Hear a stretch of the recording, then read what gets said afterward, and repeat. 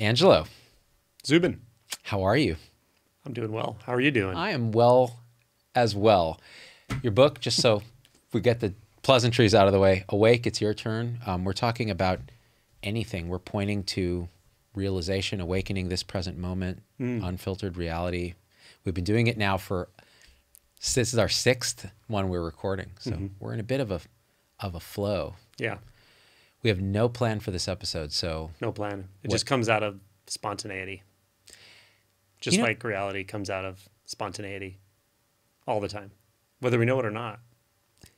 The reason I like live shows a lot is that it opens like a portal into nothing. I disappear, and sometimes I'll watch it back and be like, what did I even say during this? And occasionally, it actually is transcendent. Other times, it's just blather, but... Flow state. It's a flow state. Yeah. What is that? What is that authentic flow state? Well, I want to hear you talk about it. Did you always have that with this live transmission, or was it something that came recently? So when I started making videos, it was always pre-taped video. And every time I would do it, it felt inauthentic. So it felt like a contrivance or a veneer or something not fully true to what it was I was trying to do. And I would watch it back and go, yeah, that's not me really. Then when Facebook started allowing live video, or I would do a live show, like a talk, the contrast was instant. You just go, oh, no, that's actually me talking. Like, wow. And you feel in the real time, the audience, it's a synchrony. And it happens through, like I can look at a lens and feel the presence of a live audience. It's very intangible, but it opens that flow in a way that you can't, it's really hard to get just like talking to a wall or something. So, yeah. So that's my experience. It seems like it would make you want to do that more after you started to have that access. Did you do it pretty frequently, or? So it was one of those things where I almost wondered whether I was addicted to this feeling of flow, because it was so seductive that, and even now, like I have all this gear, right? All I have to do to go live to potentially thousands of people is click a few buttons, type up a description, take a quick thumbnail and go. And so there are times in the day when I feel like it's a pull. Like, I don't even know what I'm going to talk about. Just go live and see what happens. I do it for my supporters a lot. And it's I always come away going, oh, what just happened? That was just, I wasn't even there. You know what I'm picking up? Maybe it's like extreme sports. People who say they do like rock climbing without ropes and that sort of thing. I've read that they say they have to have so much focus that their mind calms way down. It's like they're extremely present in the senses because they can't afford to kind of get distracted or start mind wandering, because every move they make could be the last. Fatal. You saw, what was the movie, the documentary about the guy who free climbed El Capitan? And I didn't see it. It's called Free, I forget it now. It might be called Free Climb. It was something like that. It was Free Willy or something. And well, I was thinking of The Alpinist, not to be confused with. There's a recent one that came out on Netflix called The Alpinist. The Alpinist. It just sounded dirty when you said it. I don't know. Alpinist, yeah. Alpinist, yeah. I haven't seen that one. Yeah, this one was called Free whatever. But you got the sense that this kid enters it's like a absolute presence. And when it's not right, he knows it. So the first time he attempted it, he got up a fair way and he was like, this isn't it. And because his life's on the line. And so he had to back out of that spot. And you know, wow. You may not get to do it again that year. Like the conditions have to be just right and so on. But he knew, he was like, this is not it. So what is a flow state?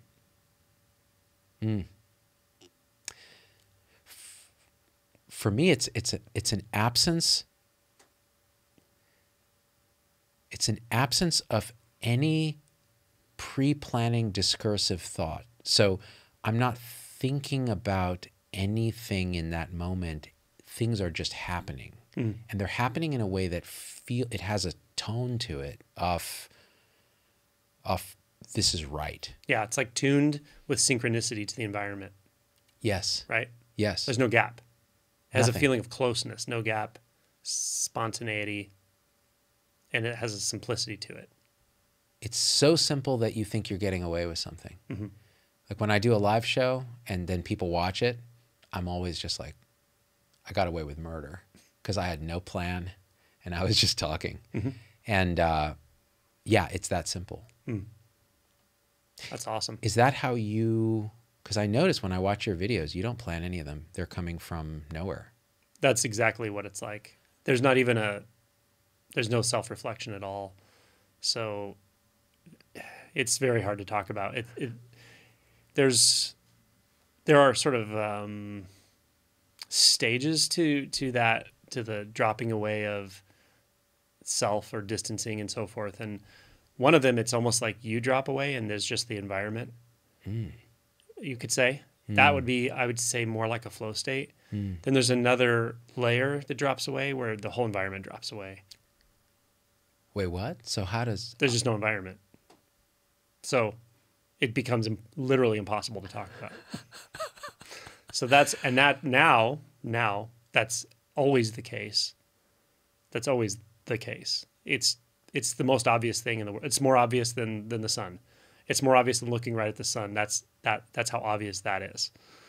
There's no word for it. There's no way to talk about it. There's terms for it, cessation, or you could call it the unborn, or there's these like spiritual terms, but even those they're just words. So that's always there. That's always here. It's always here for you too. It's always here for everyone, but there's no one it's here for, because everyone, the sense of being a someone, a person, an entity standing apart from reality, is what actually filters the ability to experience it. So the sense of being an experiencer actually prevents you from experiencing it. It's very paradoxical. So that's always, that doesn't come and go. It doesn't even matter if this body dies away, it won't come and go. It's the most obvious thing. So it's the most obvious thing. And it's also as obvious as everything in front of your face. It's obvious in the solidity and what's not there that appears to be solidity. So it's everything you hear and everything you don't hear, everything you see and everything you don't see, everything you taste and everything you don't taste. And they're overlapped to one another, those paradoxical experiences. So it's just a sort of matrix of paradox, not in time, not in space. That's always happening. That's realization. And then also there's an ability to come forward from that, as that, never not being that, as a sense of a self, a sense of a person, a sense of an environment. And it's almost like an outcropping of that unbound, unmanifest reality, and it sort of stands out and expresses itself momentarily, and then it disappears into nothingness. And it's happening all the time. That's what's happening for everyone. Why I know that, I can't tell you why I know that. I don't know where these words come from, but it's very obvious. Yeah. And so there's a flexibility to it. There's a fluidity to the expression of it. So it's very easy to experience all levels of, you could say, identity. It's easy to experience the identity the way the thoughts see it, as separation, as a distinct entity, but it doesn't mean it's real. It's an appearance. And then even the physicality that is non-dual, non-separated, non-sectioned, not bound by space, not bound by distance. There's no in front of or behind. The physical manifestation of this, even that is seen to be an appearance. And that can also just come forth as it's doing right now, as what seems like this environment. So when you're in a flow state, what's happening probably for most people is the egoic mind is calming down a lot. The thoughts are just calming so much that the sense of being separate from the environment is sort of dissolved out. So it's sort of moving as an environment, and it feels very natural, it feels natural, alive. But underlying that, there's another layer that is not even manifest. It's not even anything. But it's not nothing. It's not in the category of everything and nothing.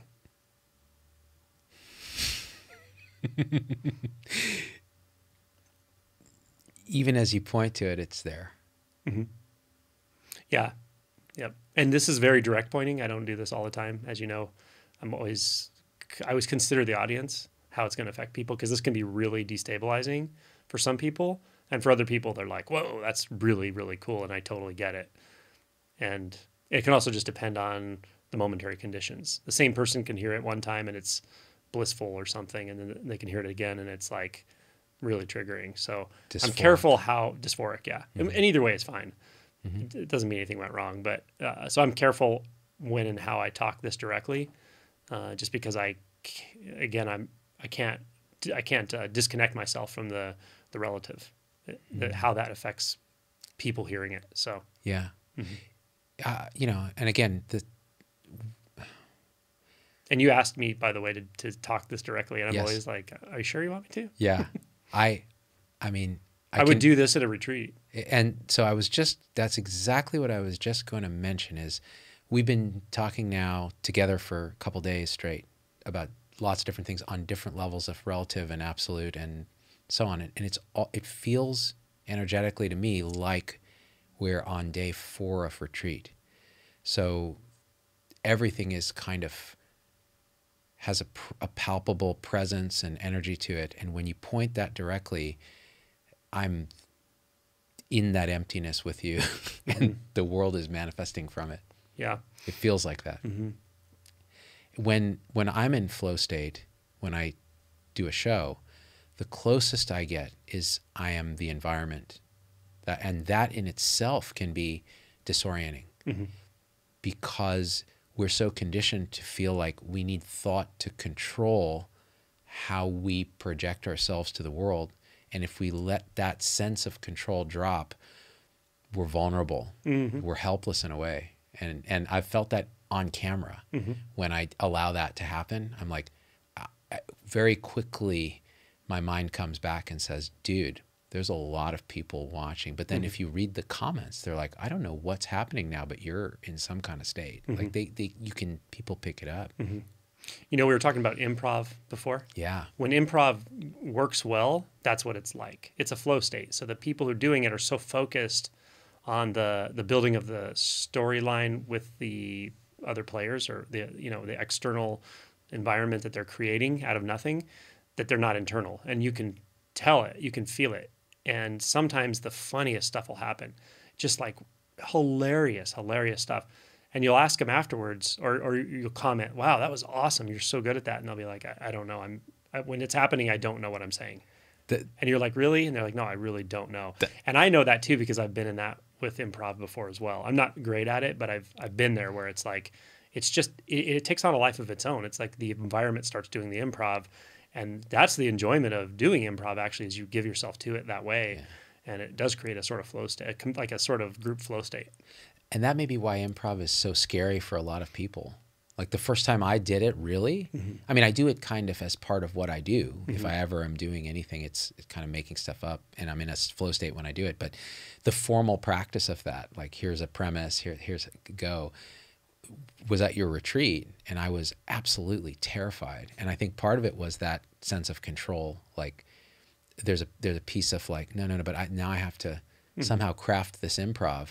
Like I'm gonna have to think about what I'm gonna say. And the truth is that's not it. Yeah. It just drops and you're there because you're so present. There's not even really that sense of you. Things just seem to happen. And every time we've done one of these episodes in the last couple days, afterwards we're like, what did we really just talk about? Yeah, I don't even know what we just said. Yeah. Yeah. But you can feel it. You can feel it. Oh yeah, that's going to hit. You feel it. Yeah. I want to point out, I love these conversations because this stuff just comes up organically, but I'll point out a distinction for anyone watching this that we've sort of come up with in this conversation that can be helpful. It's actually a subtle distinction, but it's experientially very different. And that is between the sort of expansive state of consciousness or the sort of flow state where the whole environment seems to be acting. And paradoxically, logically, it doesn't make a lot of sense, but what's just beyond that, the sort of next stage of clarity, let's say, of realization, is when there's no environment. What seems like the external environment is actually created by the mind. And you usually enter this next sort of stage through that expansive stage, but this isn't expansive. It's intimate. It's like almost like the whole of reality collapses down into this one singular moment, one sensation, one word, one sound, one movement. And there's not an expansive world out there. It's everything right here. And it feels more real in a very natural way than anything could. Yeah. Yeah. Isn't that crazy? That's very clear non-dual. When non-duality is very, very clear, it's not an expansive world. It's like drops right down into a sort of like a singularity. But again, these words are really not helpful because it's not a singularity at one point in space because there's not space. Space collapses down into just a knowing of radical intimacy or interconnectedness. These words are really wonky here. But you damn well know it when it's touched into. When I watch my mind and I'm talking to you now, it wants to ask you questions like, well, what do you mean by space and time? And there's a knowing that's clear as day that that's useless. Mm-hmm. Like that's the mind doing what the mind does. And I can ask you all these intellectual questions about what you're pointing at, or I can feel exactly what you're pointing at, which is beyond that. You can't conceptualize it in that way. Yeah, and what you're saying is really important, not just for the context of we're doing an interview or recording a show, but someone who is actually dropping into this kind of intimacy, notice the mind does have that tendency. It'll actually try to stand back a little bit and take notes. It'll say, oh, what is this like? How do I get back to this? How am I going to tell my friends about it? How am I going to go tell my spiritual friends about this thing that happened? That's what your mind will be doing, and it's totally fine. That's not what we're pointing. Notice that is causing the expansiveness. That's causing the standing apartness. That's causing the perceptual distance to make this into a perception or make it into an experience, and just see what's there when that stops. That's what we're talking about.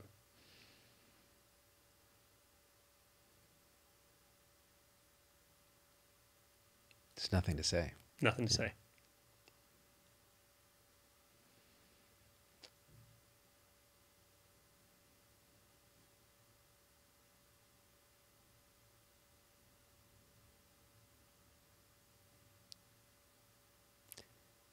I could see my mind saying, you better say something, you're recording a show. Right. Isn't that interesting? Mm-hmm. So I'll say something. Why is this destabilizing for some people?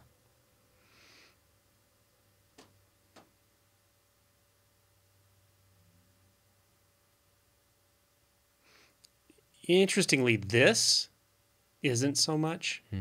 Once you've gotten to this place of sort of radical intimacy, it's very warm. It's not the expansive, mind-blowing, samadhi state. It's not a mystical state. It's super, super familiar. Like more familiar. It's familiar from even before this body was born. It's that kind of familiarity. Yeah. Right. So from there, it's actually not destabilizing for anyone because everyone knows this.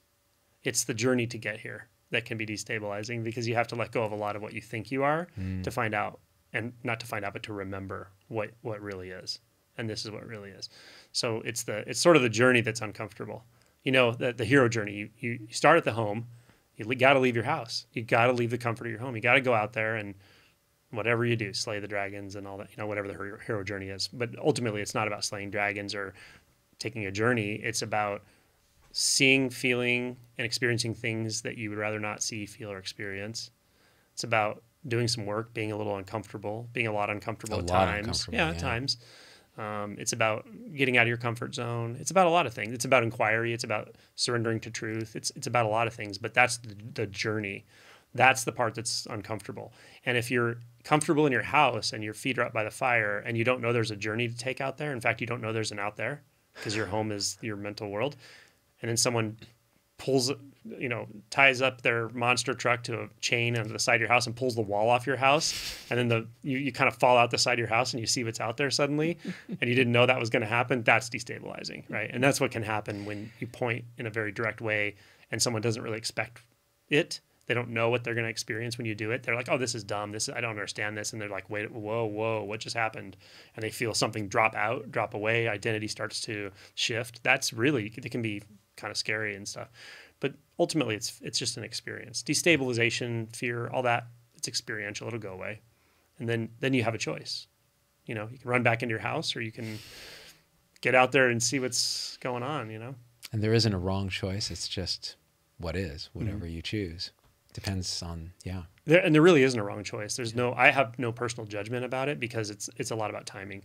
And, I always think it's interesting, like my book, some of the reviews, or occasionally we'll get comments, and you're going to get comments on these videos that are like, this is total mumbo jumbo. This makes no sense. It's nonsense. It's, and I don't take any offense at all. What I hear is, it's just doesn't make sense to you right now. But what I don't know, and what you actually don't know, it might make sense to you in 6 months. You never know. You never know what'll happen in your life.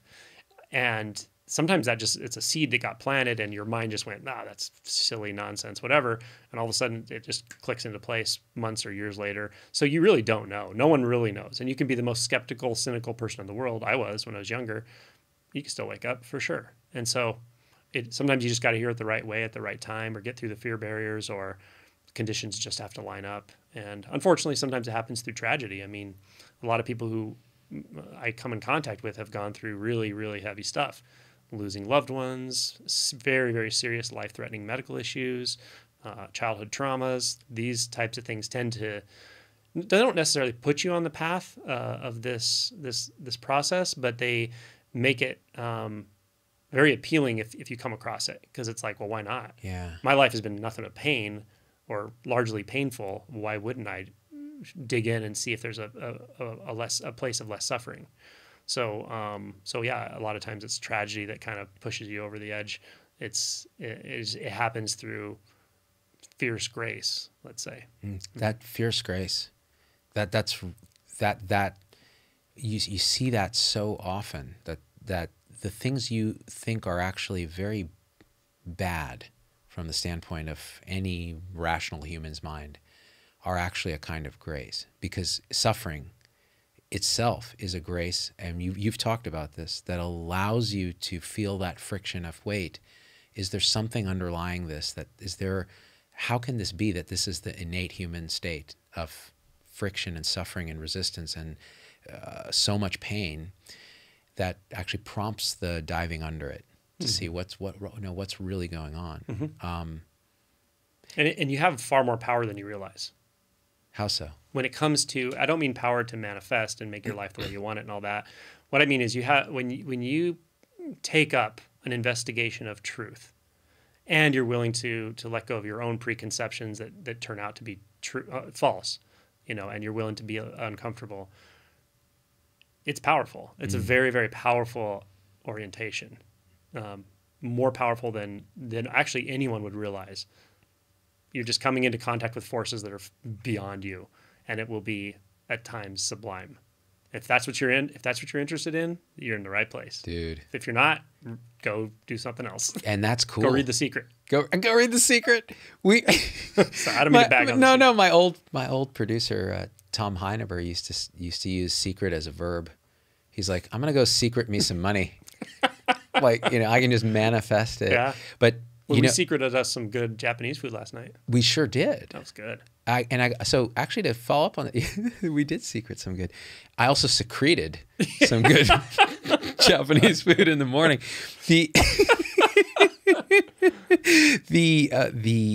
There was a saying in the 3 Pillars of Zen, the book that you reference as one of reading the stories of people who woke up, the real personal stories of people that gave you the window that this is something that can happen. In that book also was, I think, Philip Kapleau Roshi, who wrote the book, was telling his own story. And he said, I talked to a friend, and he said, look, I'm desperately trying to get Kensho and wake up and this and that.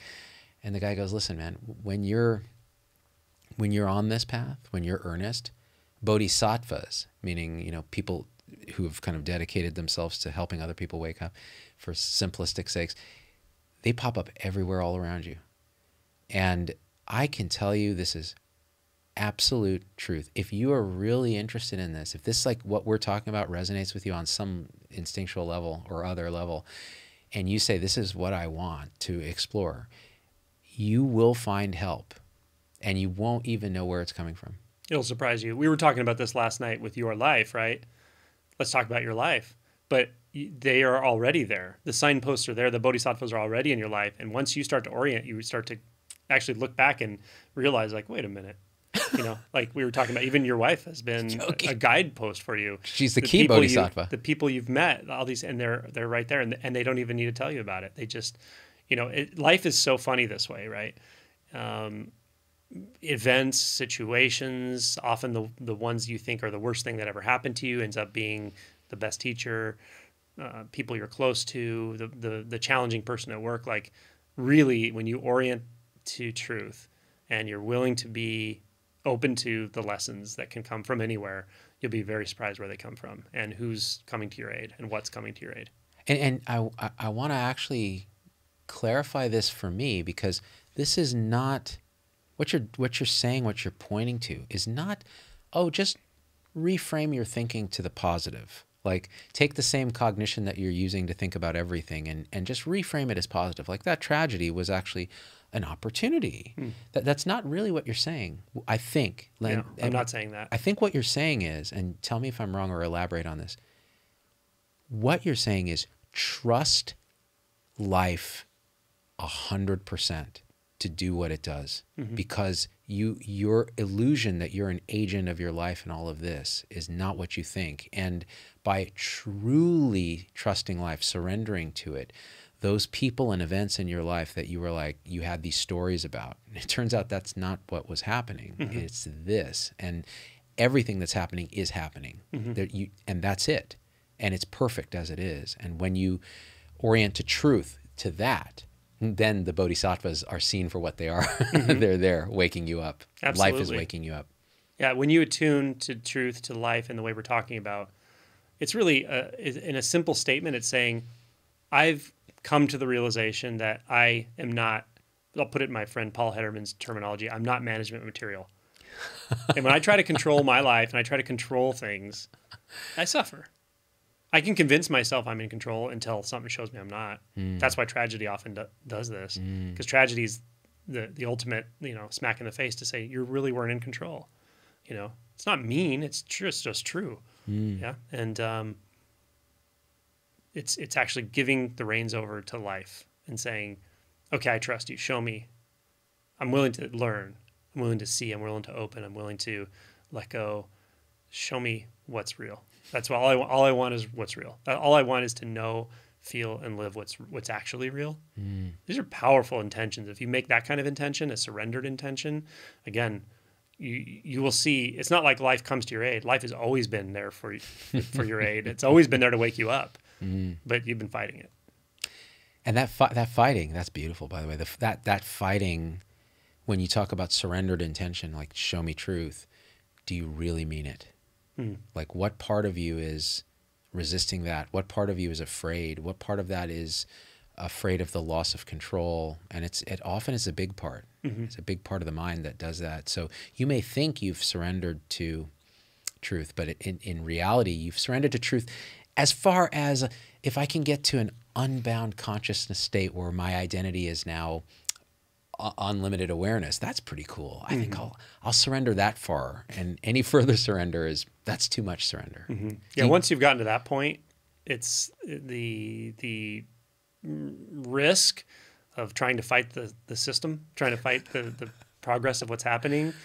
It goes up. Like it's much more painful. Yeah. The farther it goes, the less you want to fight this. The resistance is not just futile. It generates pain. It suffering. really does. For you and even others around you will see it. They'll notice it. You know, it stands out. So the other thing I wanted to point out though is you mentioned that it's not just a one-time thing, and that's true. It's like authenticity. Authenticity is not something you just decide one day. I'm going to be authentic, and then you're from then on you're completely 100% authentic. That'll almost never happen. It could happen, but it's unlikely. What mostly happens is you become a little more authentic.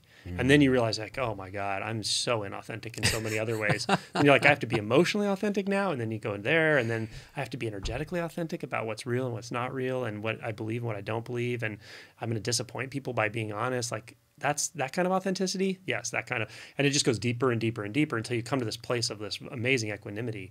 But you've got to go through that process. You got to just keep digging, Onion layers. And this is like that. This kind of orientation to truth. It's at first you'll say, oh yeah, I want to orient. Of course I want truth, and then you'll start to realize like, oh my gosh, what I think truth is a bunch of beliefs that make me feel better. So when I let go of those beliefs, am I going to feel worse? Well, I might, but I don't know. So now I'm facing the unknown by letting go of beliefs. But I know that's what truth is. Truth is not in a bunch of beliefs. It's not in a bunch of thoughts. It's something deeper. It's more of an instinct. So when I start to follow that thread of my instinct down into the depths, what am I going to find? I don't know what I'm going to find. And that becomes viscerally scary at times. Yeah. And at other times it's totally exhilarating. And it's a release. Like a wild. Yeah, it's a release. It's the call of the wild in a way, right? When you start to go through the actual body, not the mind, but the body, identification with the body, that's when you get these wild heart openings and you feel the suffering of the world. And yeah, so that's a different layer of truth that you're starting to orient toward. And it just keeps going. I've touched into some of those effects, and if you just stopped there, you could easily say that was the most remarkable experience that I've had. And that's just, again, it's deeper and deeper and deeper and deeper and deeper and deeper, and it shows you. But sometimes you can bypass all those layers and see,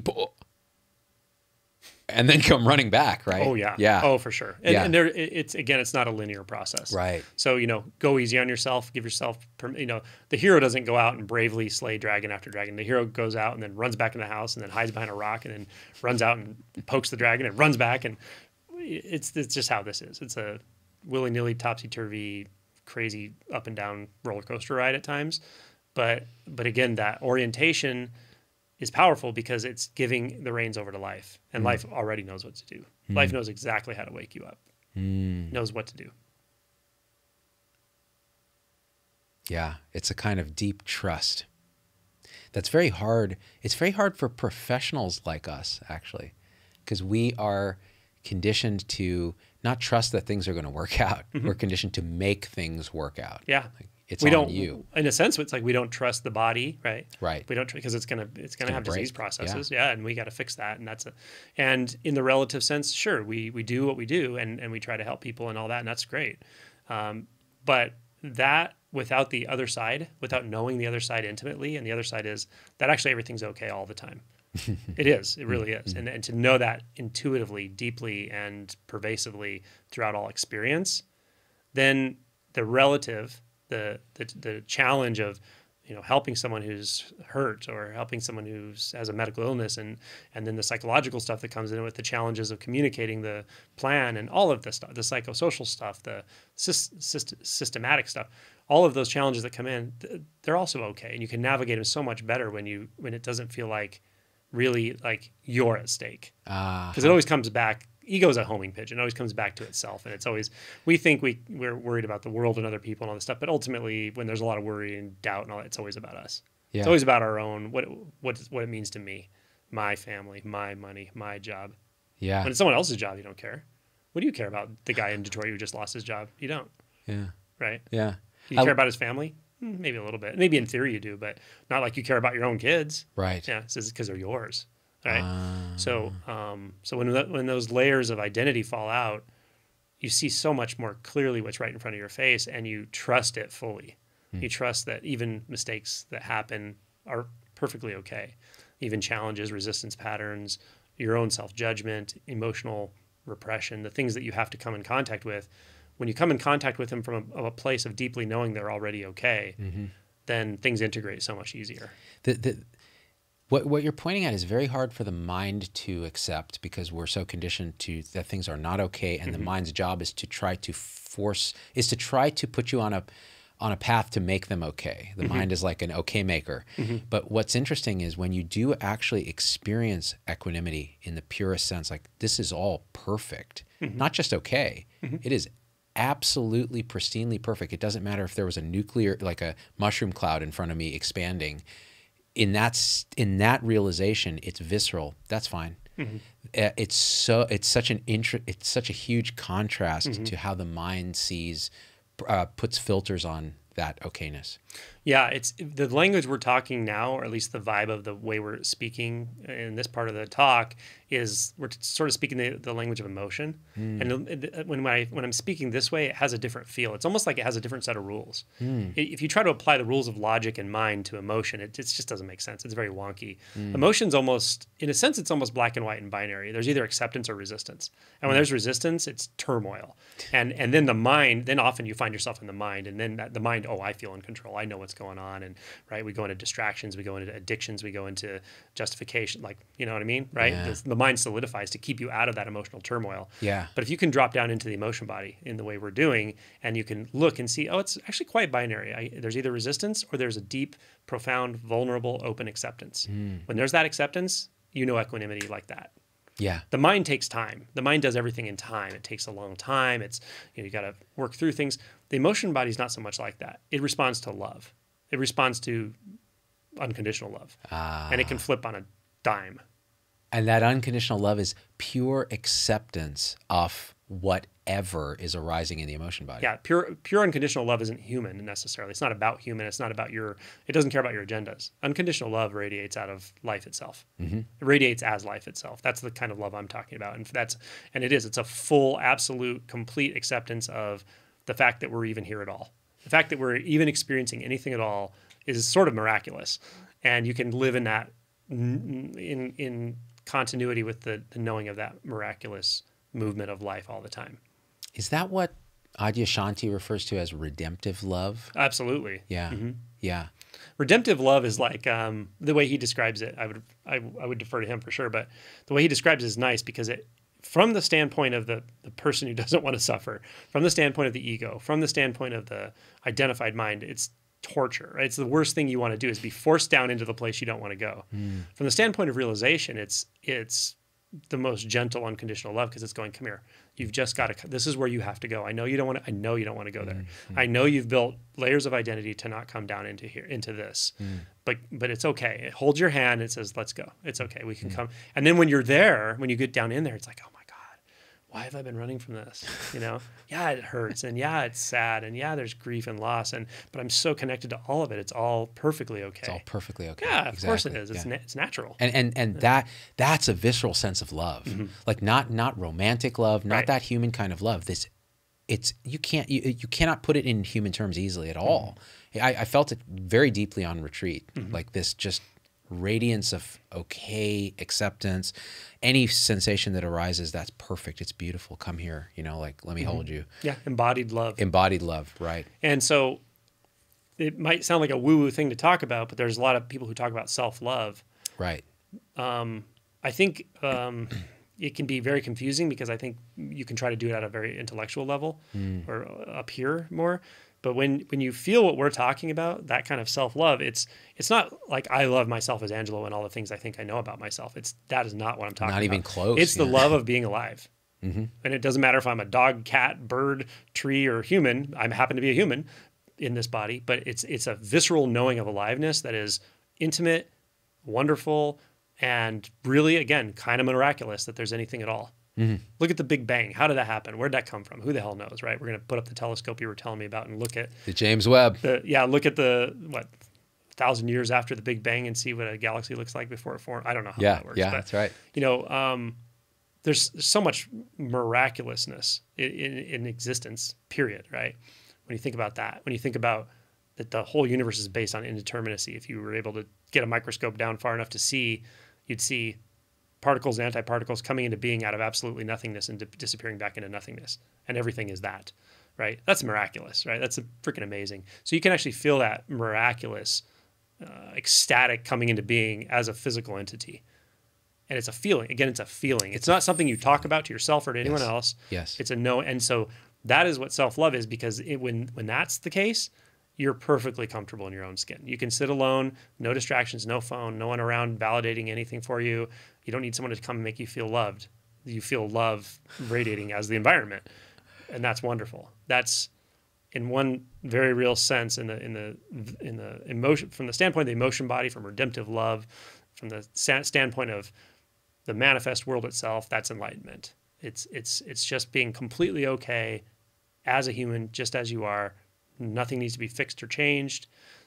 You have flaws, you have miraculous aspects of animated beingness that play out as a human, but nothing needs to be changed. Nothing needs to be fixed. It's perfectly okay, and you fully embody it. You're not like expanding out into nothingness or something to avoid or transcend anything. That's right here. Yeah, yeah. Mm-hmm. It's absolutely intimate. Yes, and so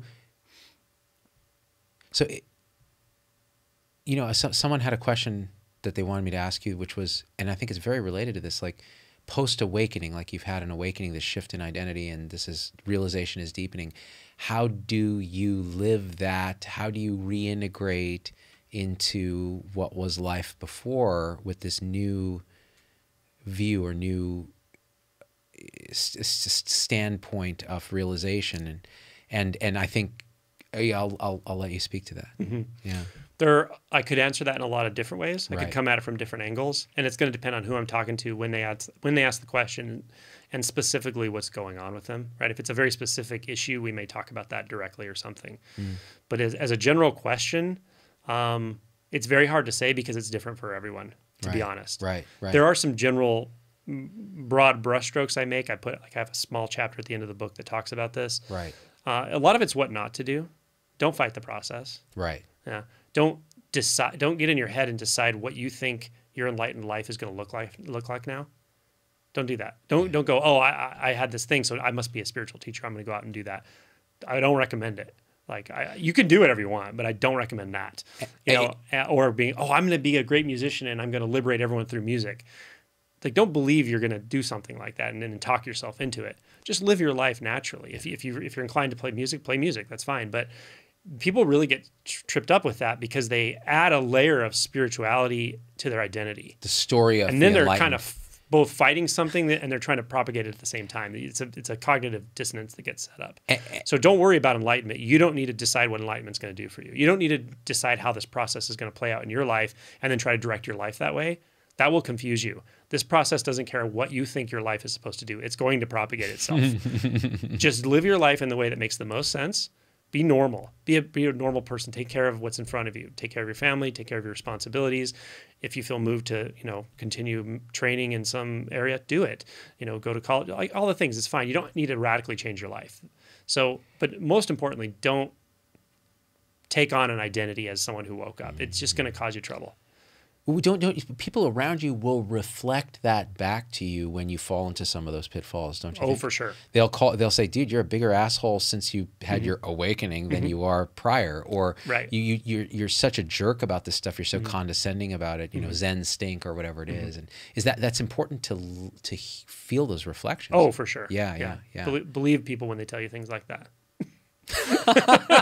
So that's what not to do. Like, don't take the awakening and solidify it into your own identity. It's just, this may not make a lot of sense if you're hearing it and you're not going through it, but if you're going through it, it will make sense. You'll be like, oh yeah, I'm totally doing that. Yeah. Just don't worry about it.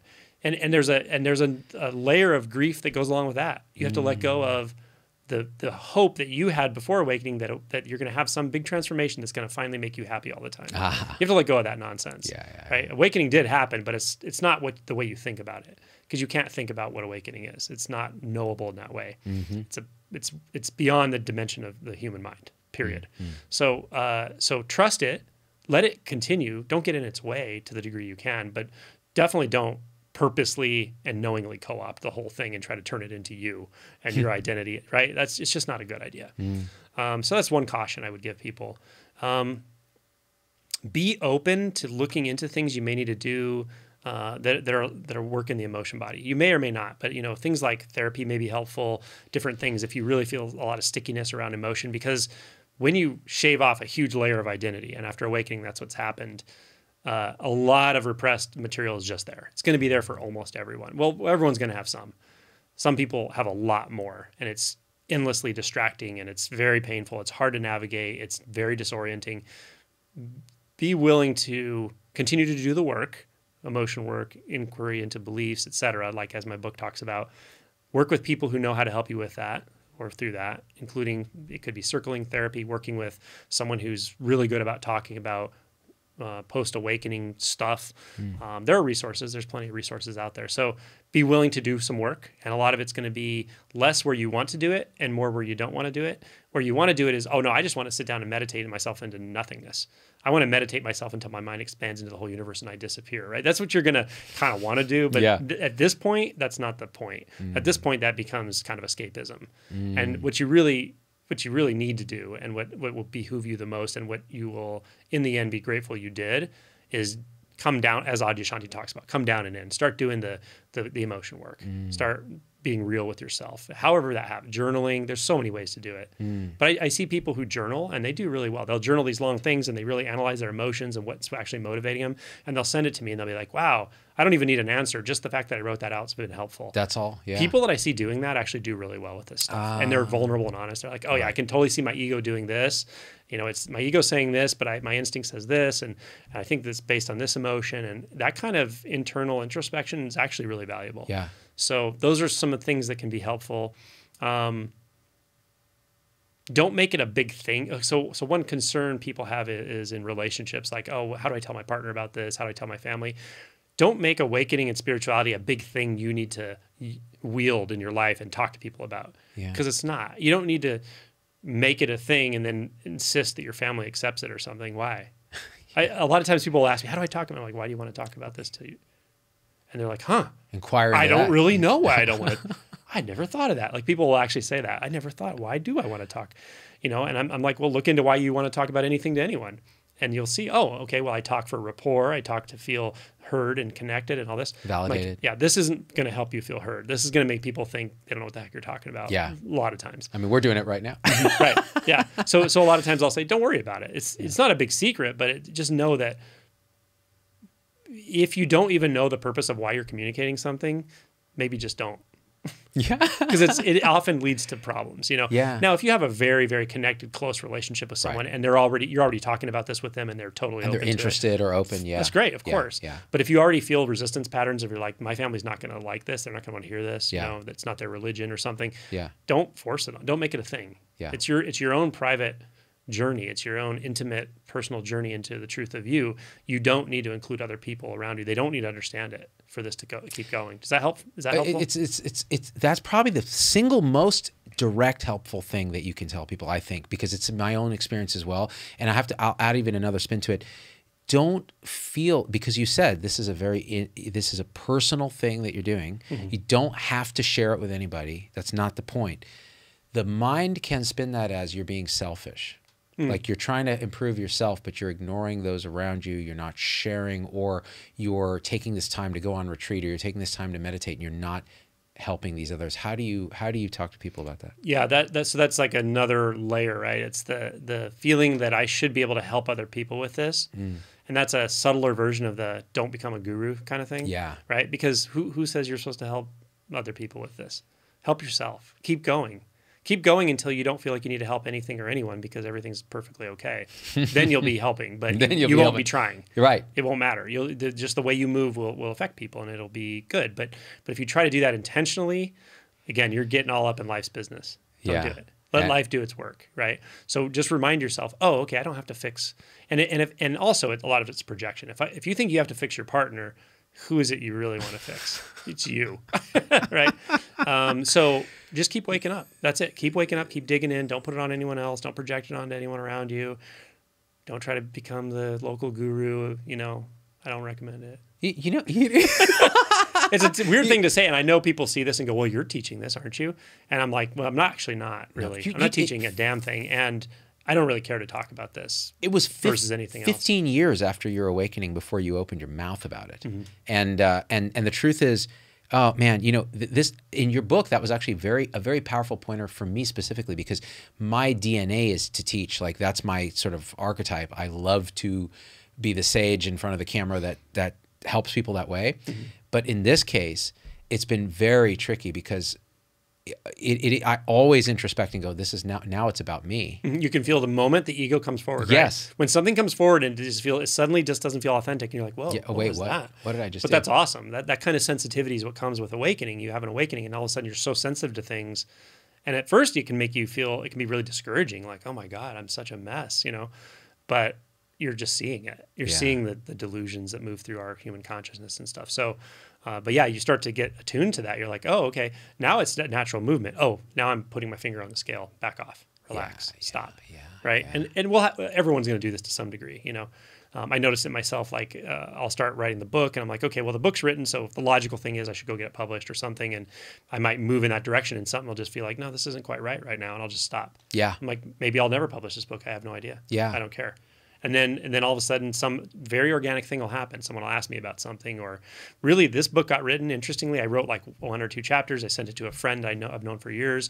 And he's like, oh, that's great, dude, whatever. And then I didn't write anything for months. And he messaged me, he's like, dude, you got to write the next chapter. I need it. And I was like, oh God, thank you for reminding me. I would have not even, like, it just wasn't even in my head. So then I'm like, okay, I'll start writing it. And then I'm like writing, I'm like, oh yeah, this is a little bit of a sludge. It's a little hard to write this kind of stuff because it's so detailed, and I have very to kind precise. Have one leg in both worlds at the same time as I'm doing it, and I would rather just meditate. So I'm like, okay, I can see why there's a bit of a resistance almost to writing it, because it's a lot of work. And so I'd write another chapter, and then I'd get feedback, and then someone else would remind me. So I actually wrote this with working with people in a very organic way, because they would remind me, because otherwise it'd be very easy not to. It'd be very easy not to do anything and just relax and chill and live life as it plays out. But sometimes life just nudges you. Like this, yeah. And so I was talking, I don't know, a while ago, maybe a year ago, to my friend Deborah Westmoreland. She has a really cool video where she was interviewed.